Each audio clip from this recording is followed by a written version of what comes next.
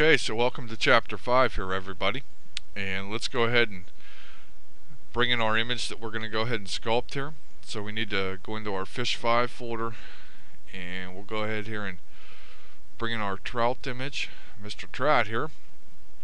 Okay, so we'll go ahead here and make sure that we save our spotlight into our folder,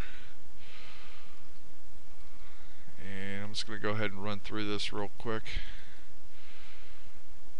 to get our image saved here that we need.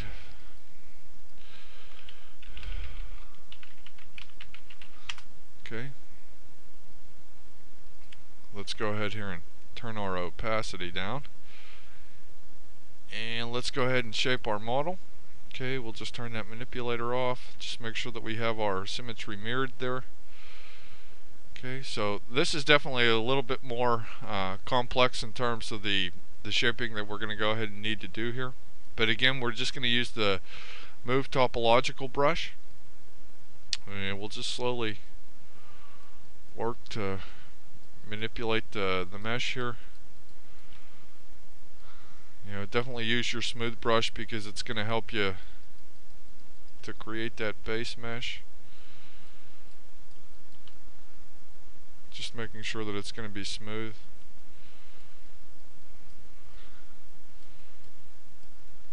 Okay, we'll go ahead and pull over our tail as well.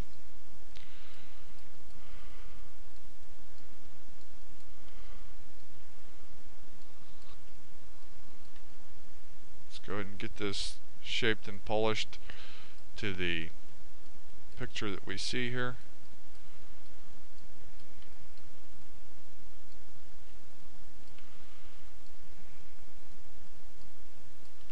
Okay, probably have to turn that smooth down a little bit just so it's not so intense. Okay, so there you can see that we have our basic base mesh for our trout in, and let's go ahead here and just make sure that this all looks the way that we want. So we definitely need to maybe thin up the butt here a little bit, pull out the belly a little bit, because he's definitely more of a torpedo shape than anything.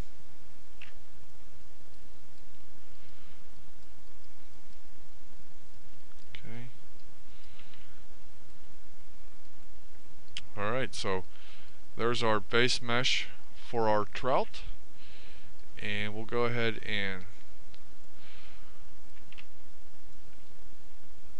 call it an end here, and then when we come back in the next lesson, we will go ahead and begin sculpting our trout body. So come on back.